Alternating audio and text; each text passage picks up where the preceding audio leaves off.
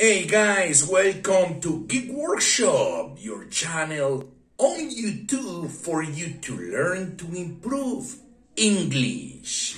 In today's video, I am going to show you a word that describes an structure that we can find especially when we have events, cultural events, for example, on the streets of any city. Let me tell you something. In a few days, we are going to celebrate here where I live, we are going to celebrate the flower fair. And we can find, or you, the tourists or people, if you are coming here, you are going to find concerts, you're going to find exhibitions, you're going to find a huge variety of events that you can enjoy with your family, with your friends, by yourself, if you're visiting my city all by yourself. So like I said, we are going to celebrate the flower fair in a few days.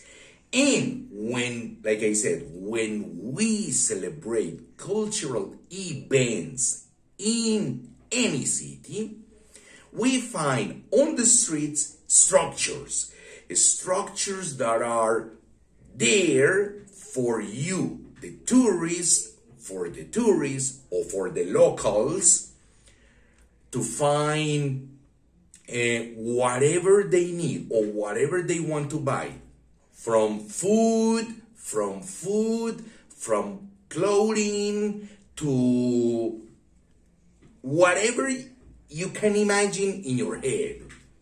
So and by the way, those structures are very small, not big, small. They're small. But how do we call that?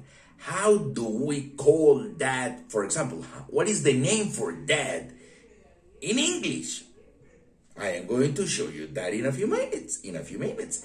But how do you say that in Spanish, for example? In Spanish, for example, where I live, we give that a name. I don't know in other parts of Colombia, but here, where I live, we say puesto callejero. Un puesto callejero. So guys, do you have any idea of how to say in English puesto callejero? Those structures that you find where you have cultural events in your cities? You don't know how to say puesto callejero in English? Don't worry, you're going to learn that today. Take a look. Roadside stalls. Roadside stalls. Once again, roadside stalls. Those are the structures that I told you before you can find in your cities when you have cultural events. Okay? Once again, let me show you. Roadside stalls. Roadside stalls. Puestos callejeros. From music, clothing, to food, you can find those structures in your cities when you have cultural events.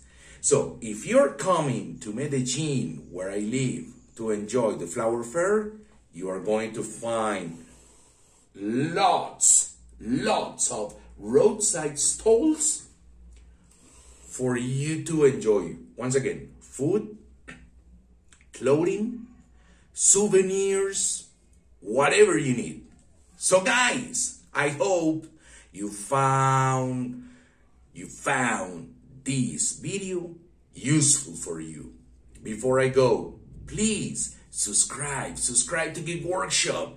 Turn the notifications on In that way, you will receive information in advance of all the content that I offer in this channel.